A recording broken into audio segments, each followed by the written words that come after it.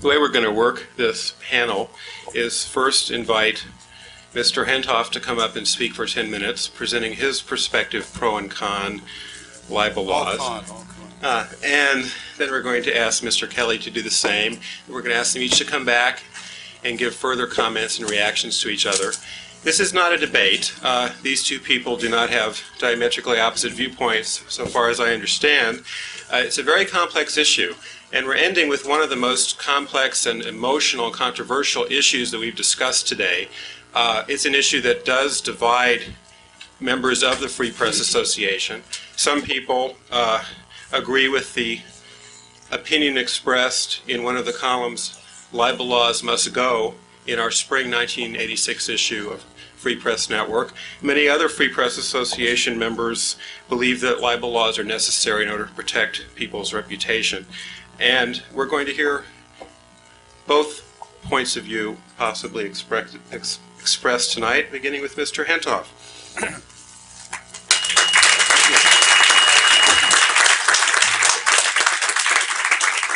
I have a number of losing causes, all but one of which I won't admit to be a lost cause, but the one that is a lost cause, as far as I can tell, is that libel laws, all libel laws, private, public, whatever, are a violation of the First Amendment and should be abolished. Well, it ain't going to happen.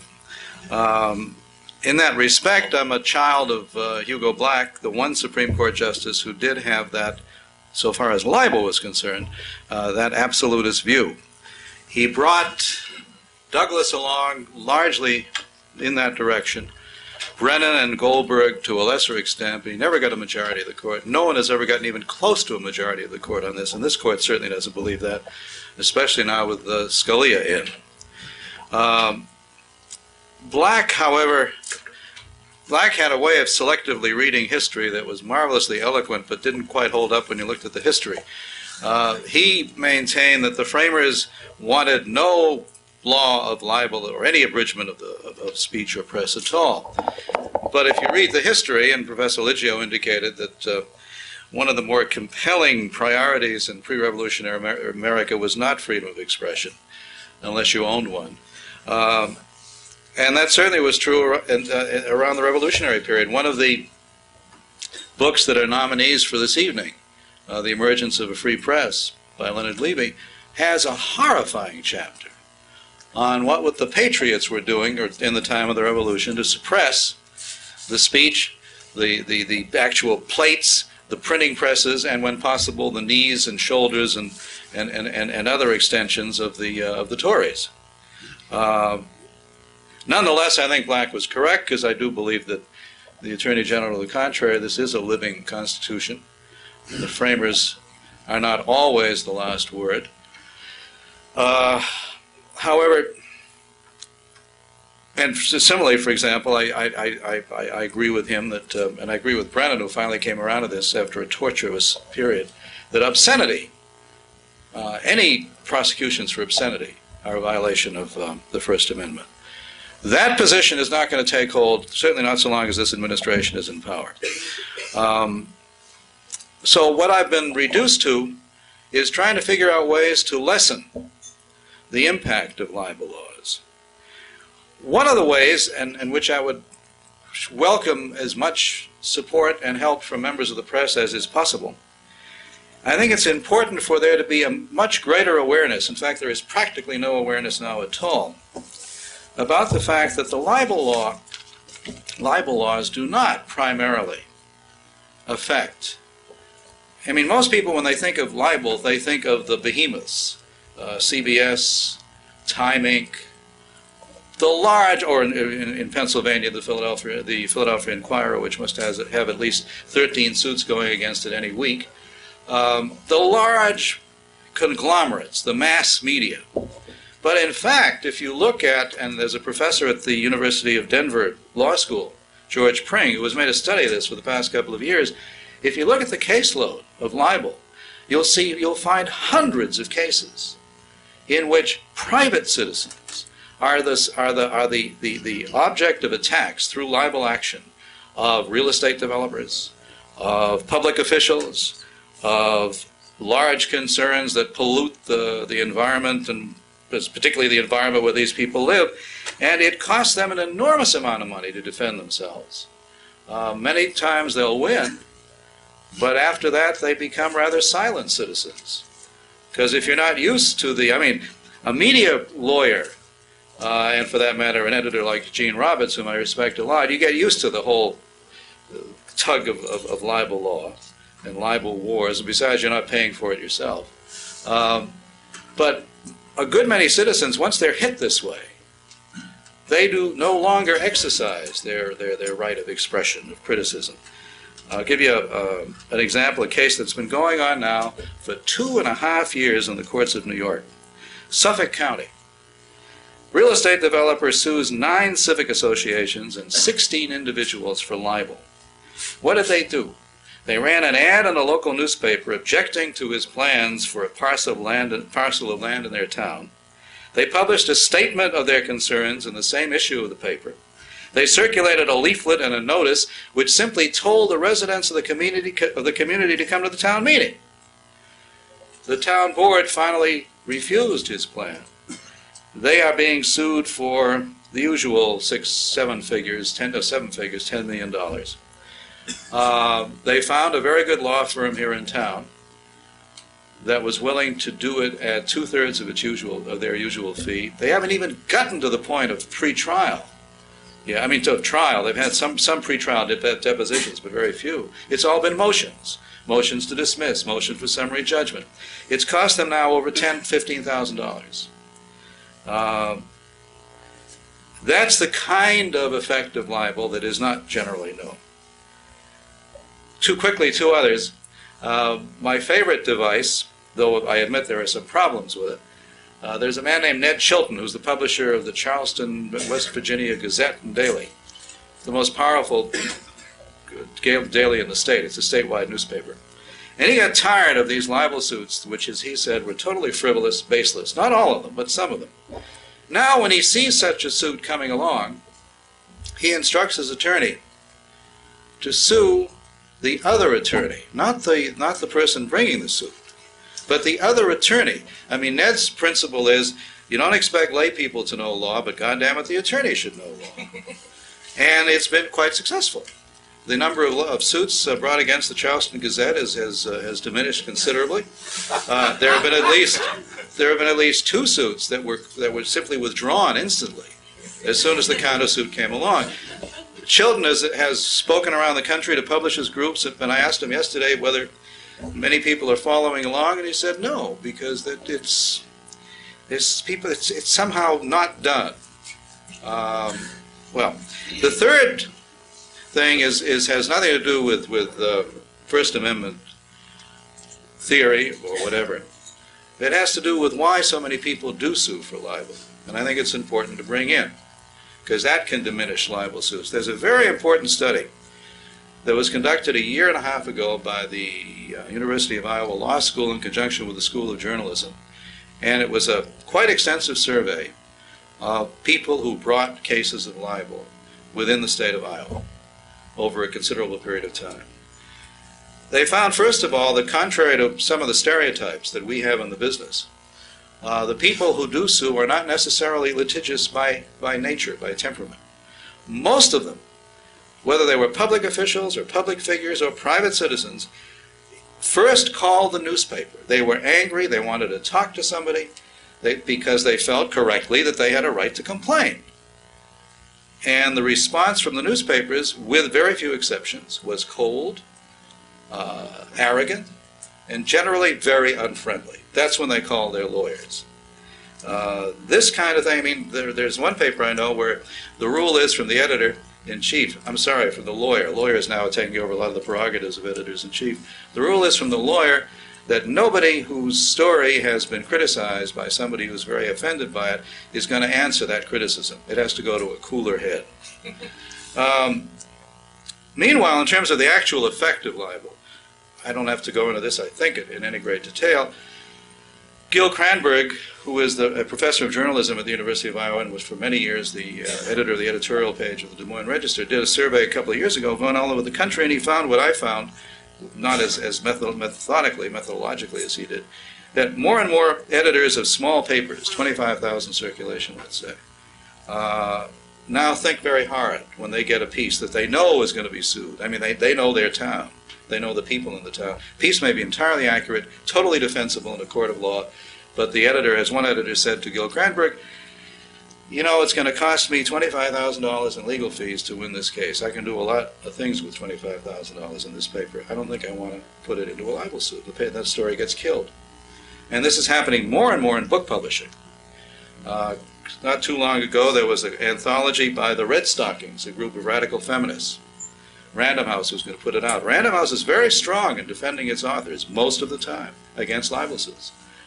One of the articles was about Gloria Steinem and included the allegations, I better watch what I'm saying here, that she was wittingly or not involved in the CIA, with certain CIA operations overseas in the early 50s.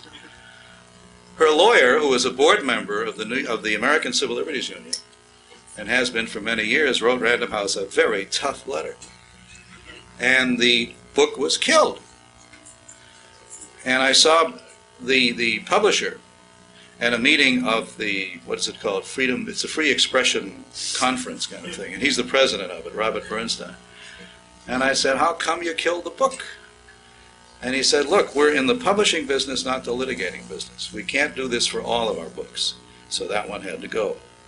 And I'll end with my own continuing education in libel law. I filed a piece 2 weeks ago for the Washington Post. It had to do with a friendship center for elderly people in a small town in Wyoming, which is run on government funds, but is privately incorporated, which leads to a certain exposure if you're going to be sued for libel. And the story was about these two women, 175 and 180, who had been threatened with being kicked out of the place, which would be being sentenced to emptiness out there, because that's where they had all their friends, and bingo, and dancing, and all that stuff. Very important center. They had merely criticized some of the administration's operations. And the ACLU out there had taken the case. And I wrote a column based on the court papers provided me by the ACLU lawyer. The other side had not yet filed papers yet. I called the other side. They wouldn't talk to me. And I decided I wanted more than just the papers. So I called some of the elderly women, one of the plaintiffs and some of the women in the center. I spent 3 hours with a Washington Post libel lawyer to get that column cleared. And she pointed out, I mean, she's a very pleasant person, she pointed out that I had made the mistake, she didn't call it a mistake, but that was the implication, of doing my own reporting on top of the court papers. If I had kept to the court papers, then she would have cleared it instantly. But once I go on to my own reporting and quote what these people say and what those people say, that's another story. I don't think James Madison had that in mind.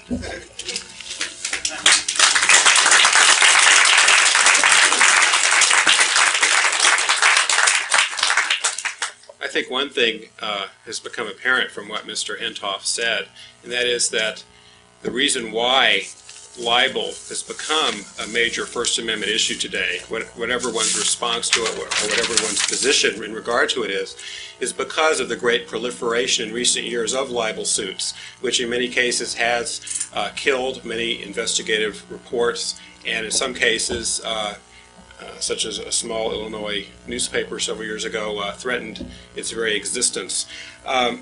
But there are some wider philosophical issues involved in whether people have a right not to be libeled. And David Kelley has specifically been doing a lot of thinking about that. And now I think we're going to be hearing quite a different perspective on this controversial issue. Mr. Kelley.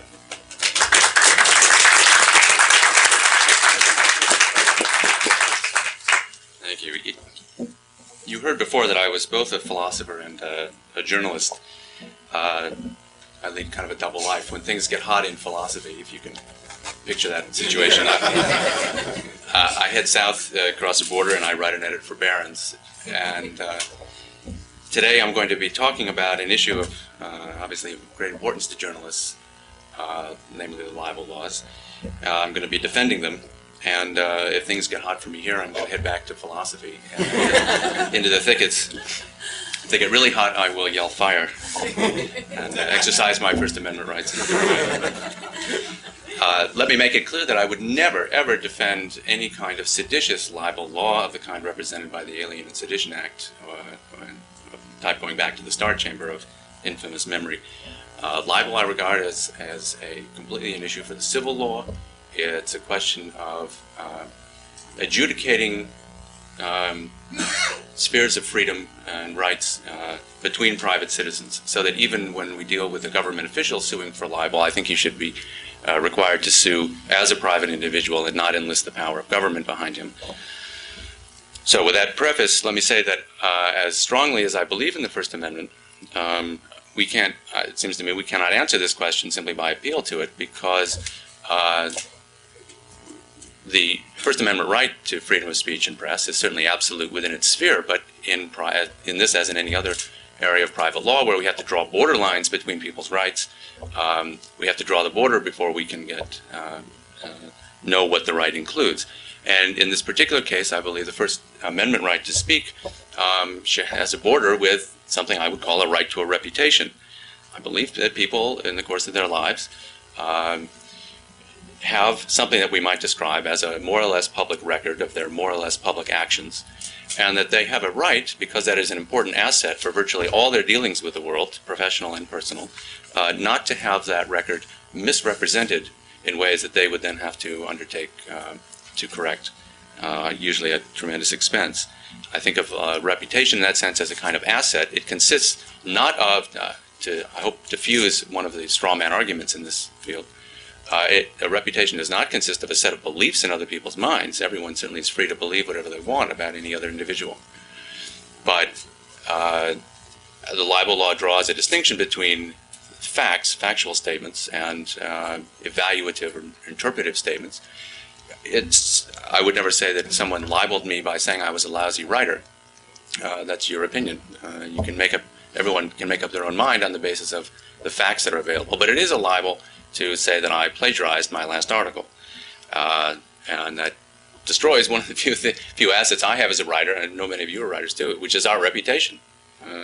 That's about all I have to show for 10 years in the business. And so I believe that there is such a thing as a right to a reputation. I don't think the courts have drawn the appropriate distinction between factual and evaluative statements in the right place all the time, and if we want to get into cases, maybe we could look at some of those. But I'm going to take that as one of my assumptions.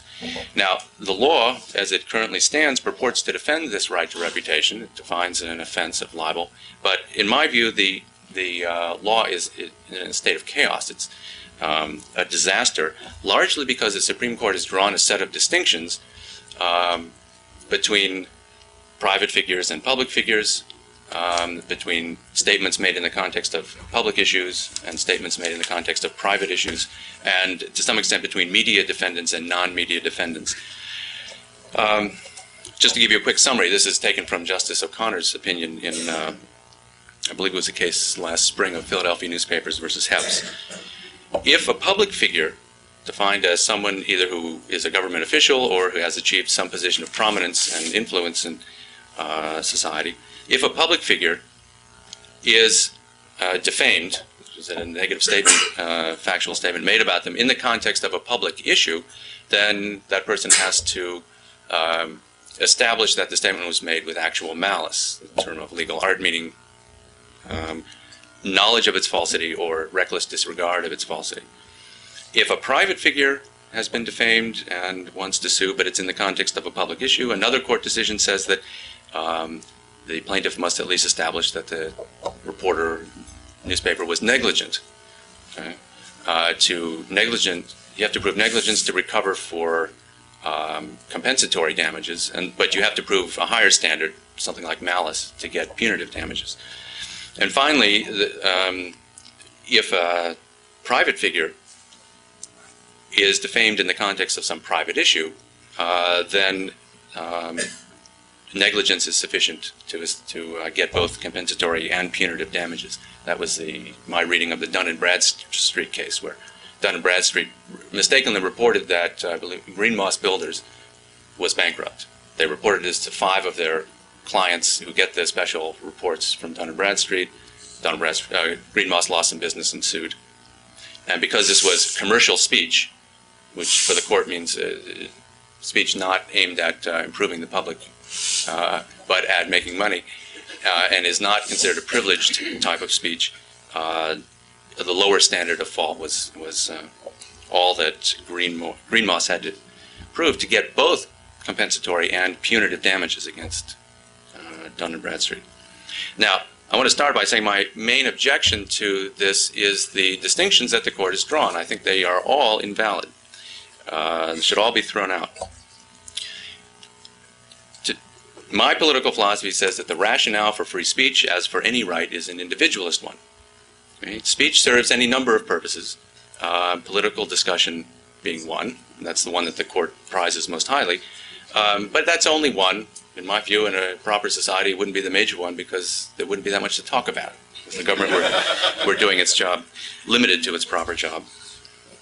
But at any rate, whatever the purposes that give us the right, an individualist philosophy says once you have the right, you don't have to defend your exercise of it by the purpose for which you're exercising it. You don't have, speech is speech, and you have a right to it, no matter whether you're trying to make money or whether you're discussing politics or whatever.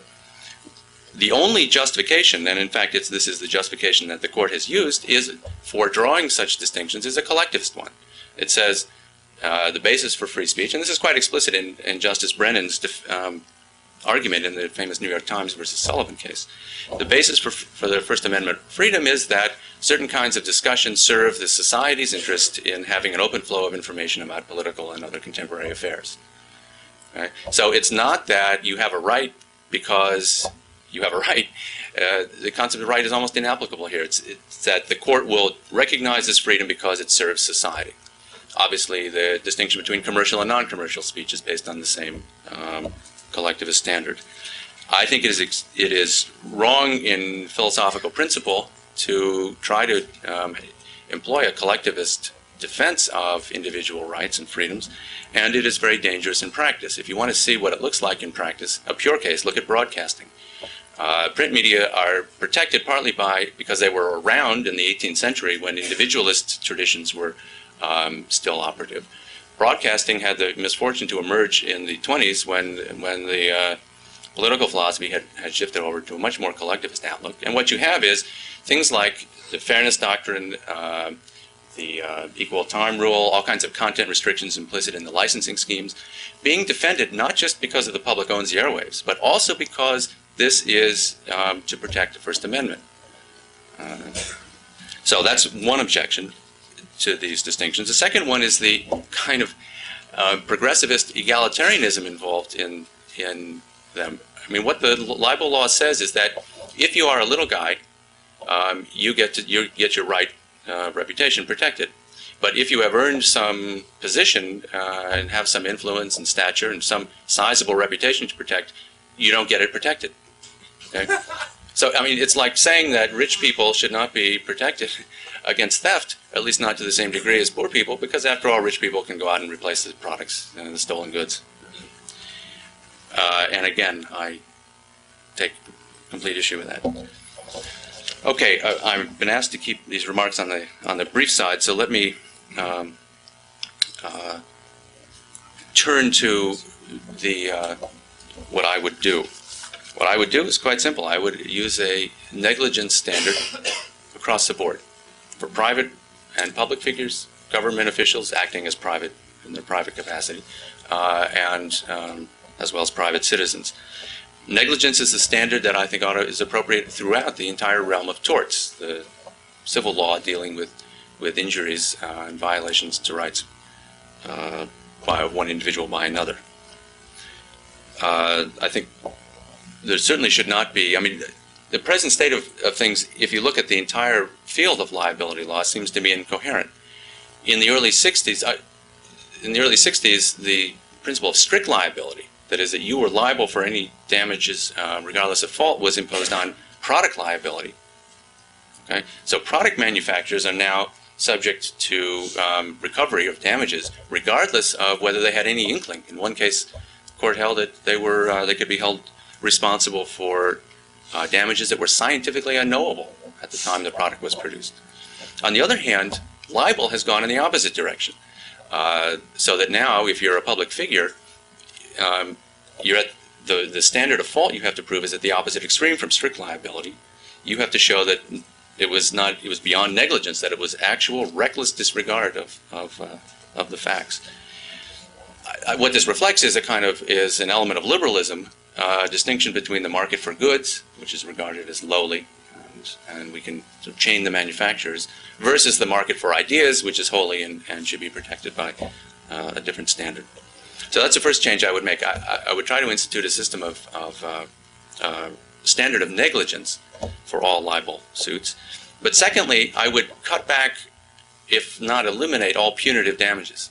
I think punitive damages are an anomaly in civil law. They're wreaking havoc across the entire realm. They're chasing vaccines out of the market, gas anesthesiologists, across a whole range of products.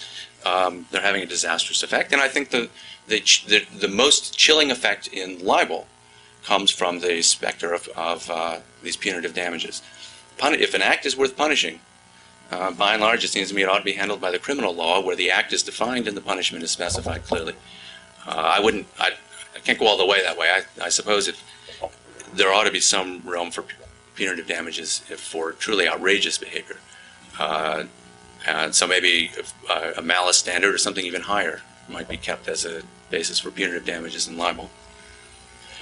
Okay, I'm sure there will be questions about all of this and doubtless objections, but let me end there.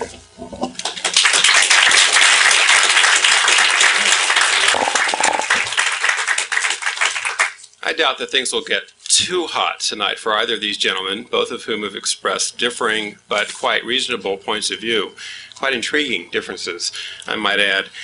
Speaking of our right to consider Mr. Kelley a lousy writer, a right with which I totally agree, I would like to point out that the right. I always make a difference between the right to do something and whether what you do is right. Many of the members of the Free Press Association in this room participated in the screening process and in the voting for the Mencken Award, so I thought I'd mention one other very nice thing about both of these gentlemen.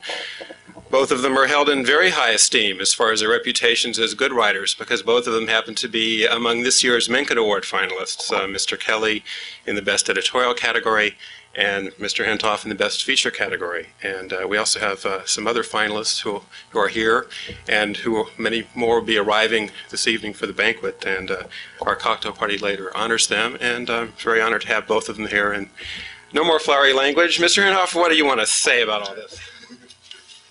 I was going to say that I agreed with Mr. Kelley on two things, but now it's on one and a half. I was about to agree with him on punitive damages until he began to qualify it. I think there should be no punitive damages. Of course, I also think there should be no compensatory damages, so that's another story. I do agree with him entirely about broadcasting. I think the fairness doctrine and all those other restrictions are wholly unconstitutional, a point the ACLU has yet to realize. The notion that a right to reputation justifies libel suits, and that leads to the rather clear-cut situation in which, after all, it's factual statements, not opinion, that are the basis for whatever judgments, if any, that result, displays a quite romantic notion of what actually goes on in these courtrooms.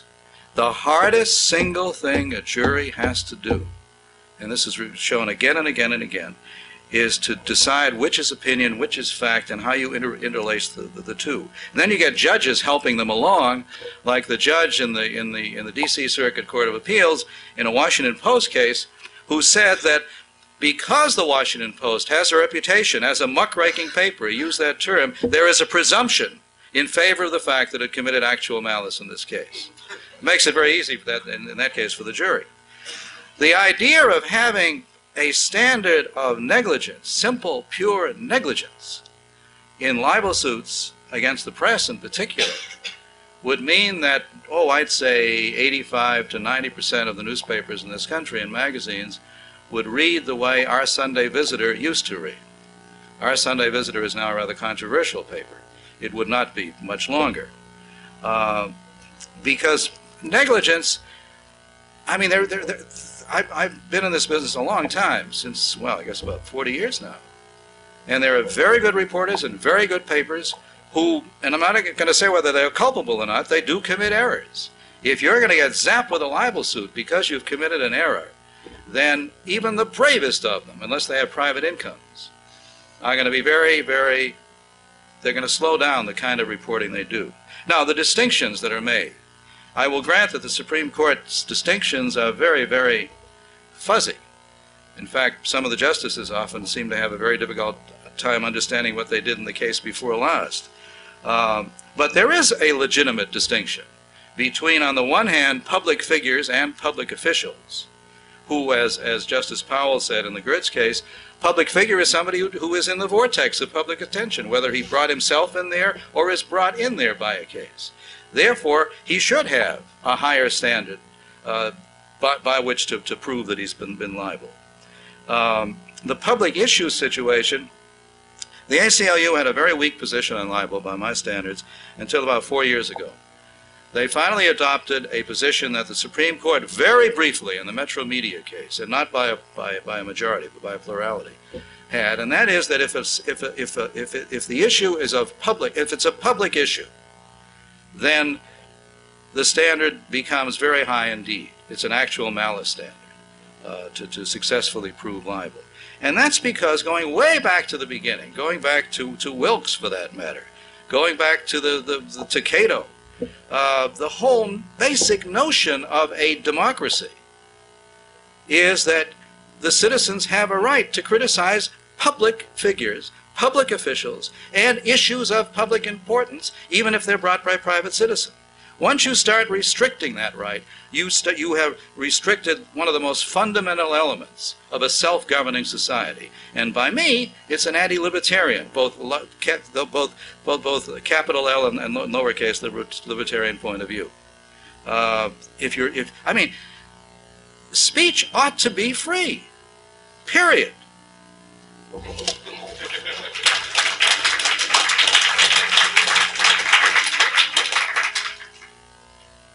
I'm going to take up a series of points that Mr. Hentoff made on no particular order. On the fact-value distinction, I appreciate there's a long history in philosophy of people who brought up problems in drawing this distinction, but almost in all cases, it seems to me it's pretty easy to draw, even just by looking at the intent and the way words are taken. Nothing in law is truly simple. That's why people get paid so much for doing it. But, you know, I mean, most reasonable people, for example, in the Mary McCarthy trial, which, against Lillian Hellman, the allegedly libelous statement was, everything Lillian Hellman, has written, every word she has written is false, including the. And Lillian Hellman sued. Obviously, that's an interpretive, evaluative statement that, in my view, is a ludicrous libel suit and should have been thrown out. And I generally believe that judges,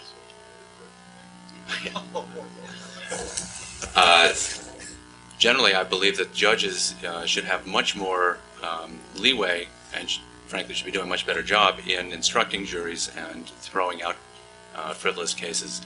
I think the entire area of civil law has become kind of it's taking on some of the characteristics of people tribunals in left-wing dictatorships, where juries are free to do more or less whatever they want to get even with anyone that they don't like.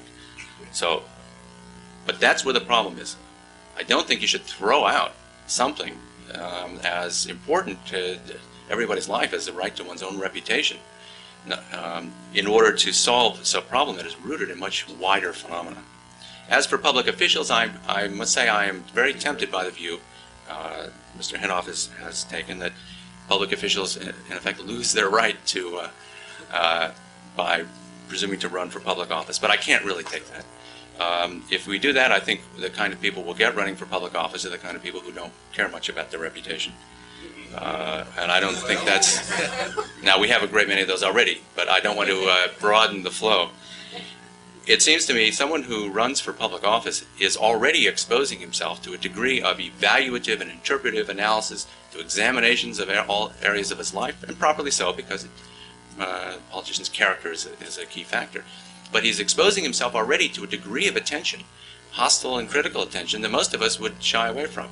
I think that's a high enough price to pay without having to take the chance that your actions, that people will be free to defame you with impunity by telling falsehoods, misrepresenting the actual facts of what you have done, making allegations about mob connections and child abuse. Imagine the things that can and sometimes are said about people. These are enormously destructive. When someone says that, to go back to my example, if someone says I'm a lousy writer, well, any rational person reading that will say, well, that's in a judgment. I'd have to make up my own mind. I'd have to see the evidence. If someone says he plagiarized his last piece, that's a factual statement that no one, very few people, are in a position to go around and check out for themselves. It's a kind of cognitive division of labor that we depend on. It's a crucial thing that we depend on in, as I say, pursuing almost any value. So, as much as I would like to keep the chilling effect, and it's certainly true that there is a genuine chilling effect from the potential for libel suits, as much as I would like to keep that to a minimum, I would not do it at the cost of sacrificing another right, and particularly when it seems to me the broadest problem is by far rooted in the way civil law is being run across the board. Finally, on the issue of on this distinction between private issues and public issues, issues of private significance, public significance, the last thing in the world I think we should want the court to be doing, or the government in any form, is to be drawing distinctions between which issues are important and which aren't. That, if anything, is a content distinction. That is, it's made a disaster area out of broadcasting law, right? Because the fairness doctrine applies only in the context of a discussion of public issues. That's the formulation of the fairness doctrine. And so the FCC has a long, elaborate list of what factors you might consider in distinguishing a public from a private issue. I remember one case that was FCC rulings held at a broadcaster who discussed, what was it, solar power. I've forgotten how this worked, but someone who took a position on solar power was found to be subject to the fairness doctrine because that was considered a public issue.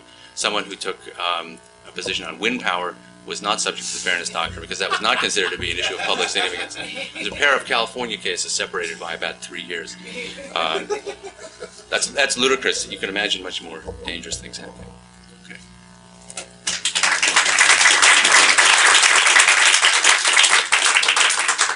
We're going to conclude this fascinating panel with an additional 1 or 2 minute opportunity for each panelist to get up and say anything else he'd like to say, and then we're going to have a few questions. Of course, the way to get rid of the difference between solar and wind power as a legal issue is to have no distinctions at all and no libel law. Some years ago at New York University, Hugo Black was engaged in a dialogue, and somebody asked him, very much along the line that Mr. Kelley has been talking about, you must realize that there are reputations, that there are lives that are injured very seriously by these defamatory statements. And Black said, yes, indeed. There's no question about that, and it's a very painful, painful thing. But look, you either are free or you're half free, and you can't be half free. And that kind of pain, that kind of suffering, is one of the risks that everyone faces living in a free society. It's a very unpopular position. And I want to just say as a footnote that I don't want to indicate that I'm talking here abstractly as someone who has never been defamed. During the last presidential campaign on Nightline, Louis Farrakhan said that I was so in the service of the State of Israel that I interviewed people. When I interviewed people, I first found out where they stood on the state of Israel, and if they were hostile, then my piece on them was hostile. This is not only, happens not to be true, I happen to have been writing at the time a series of, I must say, vicious attacks on the invasion of Lebanon, but that really can be very harmful to one's reputation as a reasonably credible journalist. And I suppose I could have sued and made enough money to stop it all and write novels. But it seemed to me that Farrakhan, as disgusting and also badly researched as that opinion was entitled to that point of view, and I could fight back. What do I do if I'm a private citizen and he did that to me? That's a whole other thing we didn't get into. I think there ought to be, if people want it, only when people want it, obviously, some form of arbitration rather than court situations where an arbitrator would declare this person has indeed been defamed and spell it out, and that reputation would be made whole. No damages. I don't have any particular things to add. I think that's a good idea to a point. Certainly I'd like to see how far we can go. Yeah. But I like to waive my reply so we can have some more time for questions. Okay, I'll call on people and repeat the question, and I'd like each of you to come up here if you want to answer it. Let's take you in the corner there. Yes. You in the corner there? It's been a long day, Bob. It's okay, Michael. I remember your name.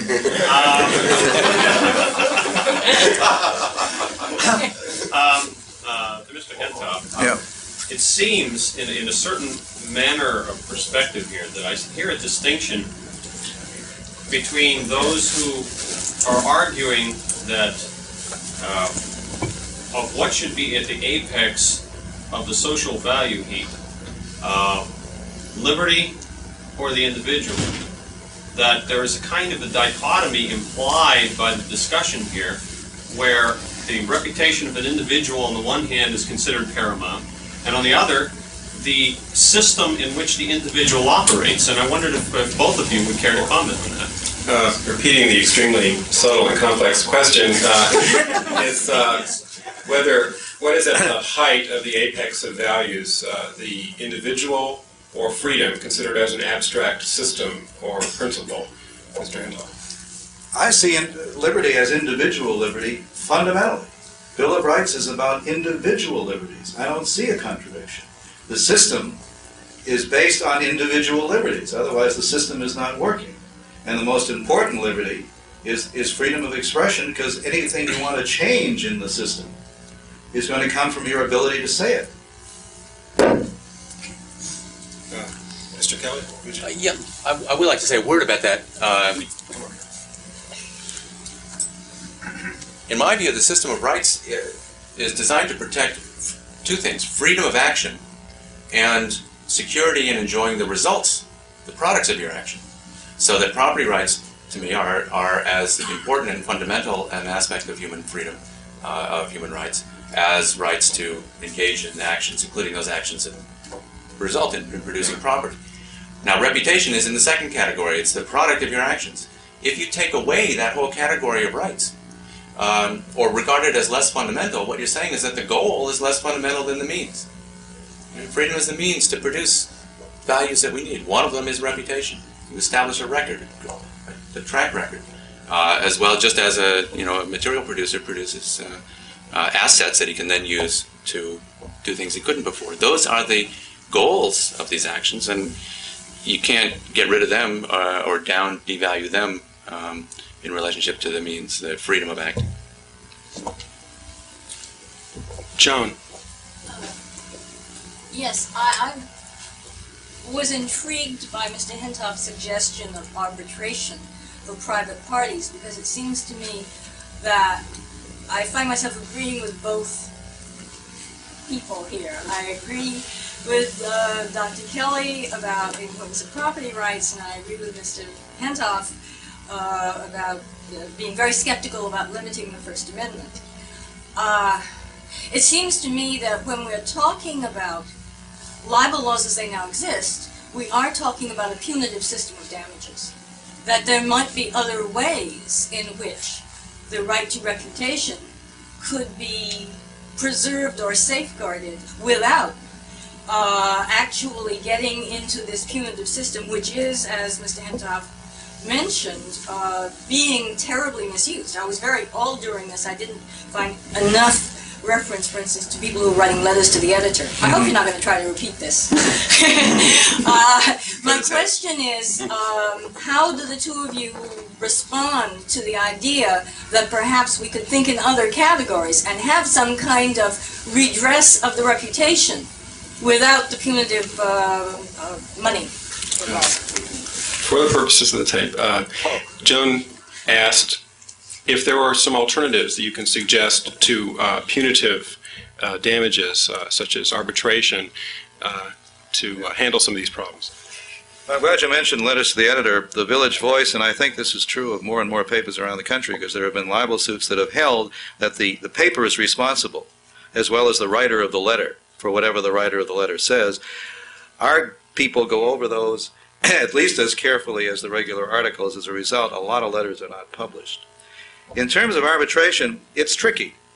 For one thing, suppose you have a system of arbitration where the fees could be low, if you get the bar associations or somebody like that to get involved.